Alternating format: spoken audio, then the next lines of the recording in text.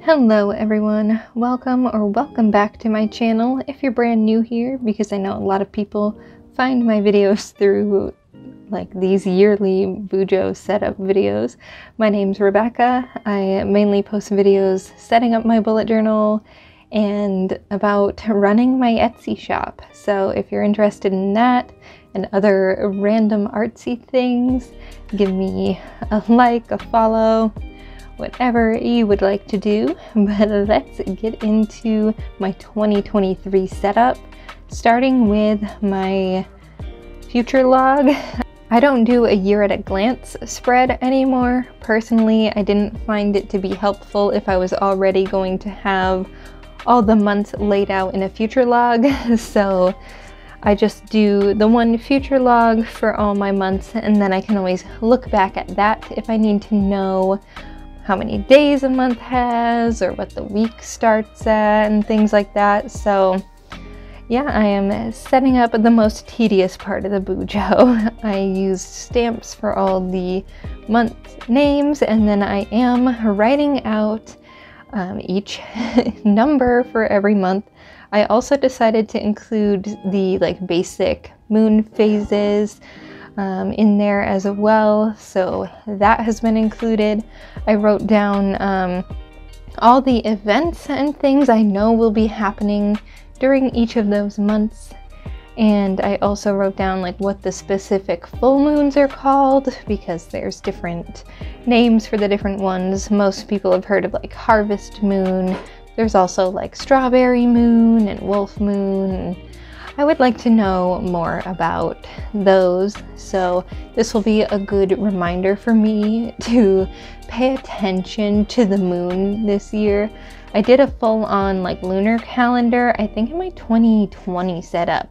So if you're interested in seeing that, I will make sure to link my past setup playlist below, and you can check that out if you're interested. This year I kind of simplified it to make it a little bit more useful, a little bit more compiled, a little bit easier to use, and just a little bit of washi tape to separate the months. And that's basically it. I didn't add any bright colors, keeping it super simple. And now I'm just going on to the second half of the year and doing the exact same thing. I am hoping to get the whole year in this bullet journal. This is the first year I'm using one of the A5 Archer and Olive notebooks. This one is not numbered, and it has a few less pages than the ones I'm used to. I can't remember if this one has 192 or if it was the 160, but the one I've had the past 2 years had 208, so I definitely have less space to work with, so we shall see if it makes it through the whole year. It depends on how I set up my weeks. Mainly, I noticed I was wasting a lot of space last year, so I am thinking that I can kind of compile and condense for the year ahead to make that a little bit nicer and take up less space and stick to the one notebook. Now we're moving on to my goals and ideas spreads. Super simple. Just wrote goals and ideas in big block letters at the top, and then I'm going to write them all underneath on these pages, whether it be personal, work related, YouTube, Etsy related. It's all gonna go in these 2 pages. I separated it out a lot last year, and that was nice visually, but just took up a lot of unnecessary space. So we're gonna see how this goes this year, and if I hate it, I guess next year we'll go back to separating them all out. And for this, I'm just using one of the Pigma Micron pens. I think this was one of the chunkier ones, like a 08 or something like that. You can use any, black marker, fine liner, whatever you would like to use. The next page is specifically for tracking Etsy related things. I thought it would be fun. I've seen a lot of people do social media trackers in the past, and I'm not all that focused on that kind of stuff. I mean, if it happens to be that I get a bunch of followers, that's awesome, but I'm not going to sit there and track each individual one. However, I do want to track the sales I make on Etsy this year, just like my total number of sales. So I have been very ambitious and went up to, I think, 2,500 on here. Do I expect to make that many? No. Am I hopeful to be able to make that many? Absolutely. So we are going to see where I'm at the end of the year, and each box is 100. So hopefully that means I will get to fill in some of these boxes this year. Hopefully it won't just be like the first two. And then on the other side next to it, I want to keep track of the manufacturers that I like to use. For that, I am just doing a list. If they come with stickers, I'm going to stick them in there. One that I really like to use is Sticker App, so that one, they always send stickers, and they happened to send one at some point last year that had just their like logo name on it, so that's what I put.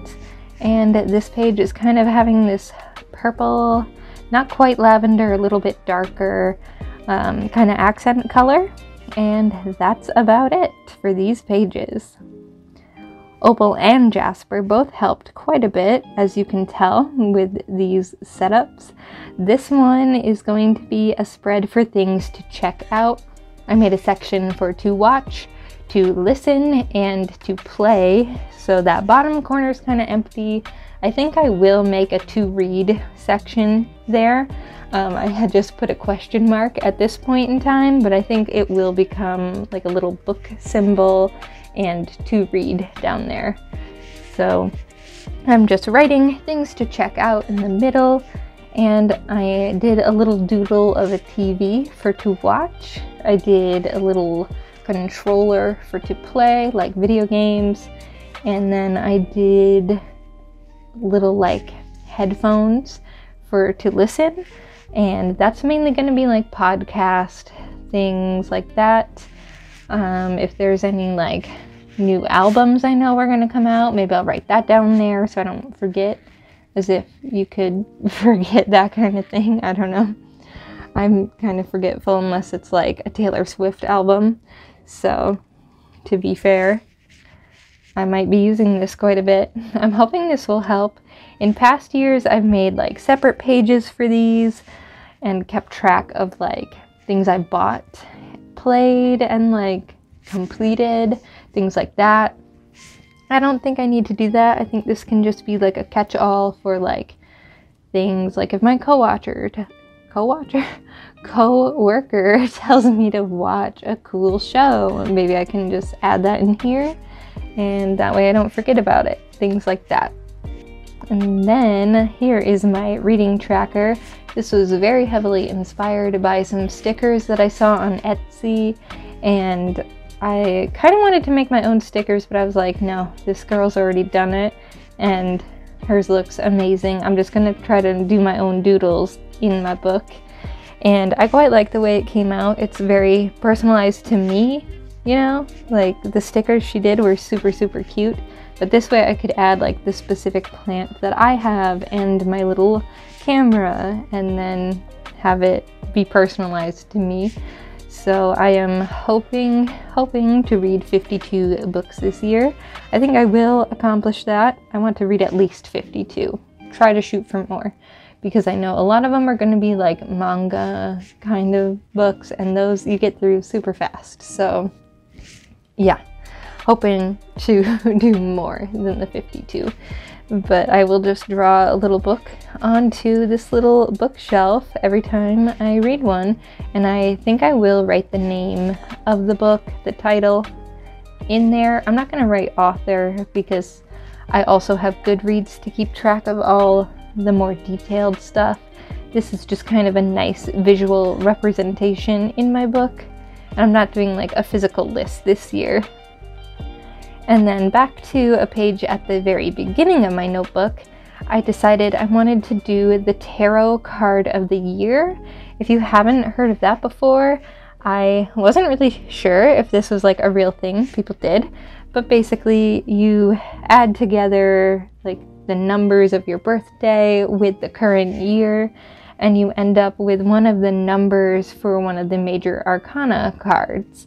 So that will be your card to kind of reflect on throughout the year. So mine is the Lover's card, and I'm just going to print out a photo to stick on that page. And I also decided to include a bill tracker this year. I think this is going to be really handy. I just want to have a spot that's dedicated to all the things that I need to pay throughout the year, and just a spot to make a note of when some of the less frequent ones are due. For example, my car inspection. That happens once a year, and I always am like, oh man, I didn't think to put money aside for that. Same thing with car insurance. That happens twice a year for me with the plan that I currently have, so I'm going to put those dates there. And I definitely copied this setup from somebody else, so I will link their video in the description if I can find it. But this way you can also kind of see if there's any unnecessary things that your money is going to, and kind of decide what to prioritize and what not to. You can see what subscriptions happen monthly or yearly, and keep track of all your bills. And I just wrote bill tracker up at the top, and I have that little box on the right hand side to keep track of the yearly things. This is also one of the very few Dutch door spreads I have ever made. I really don't like Dutch door spreads because I find it hard to write on the next page, but for this I felt like it made the most sense to do this. That way I didn't have to redo anything on the next page. You could just flip over and see the rest of the year, and at the bottom you can see the totals for each month and kind of keep track of your spending habits. So I added a tiny bit of washi tape, and that was about it. And here is a final flip through.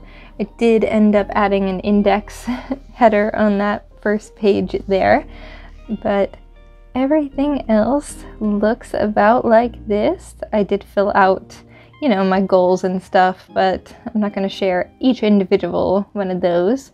And some of my ideas I would like to keep secret, since they may be videos that end up on here.